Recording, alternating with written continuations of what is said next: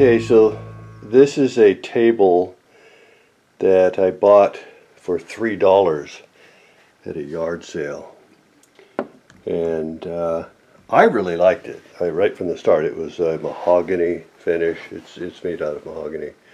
Really nice table. And the rest of my family didn't have a vision for it, but I did. The only problem is it was too short.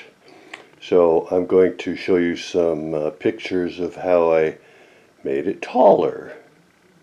Okay? Okay, as you can see, it is pretty short.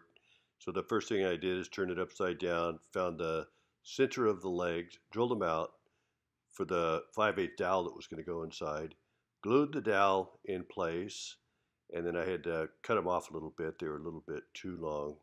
Then I had to size some pieces of wood. There's like 5 inches. Glued them in place, nailed them in place. Then I just used a regular automotive Bondo to fill in the cracks and nail holes. And then I turned it upside down and painted it. Okay, so there it is. The first thing I did when I brought that table home is I was going to kind of surprise my family with it. They looked and they saw it, the mahogany. They didn't like it at all, but I like that kind of a craftsman look. So I painted it, put it in the house.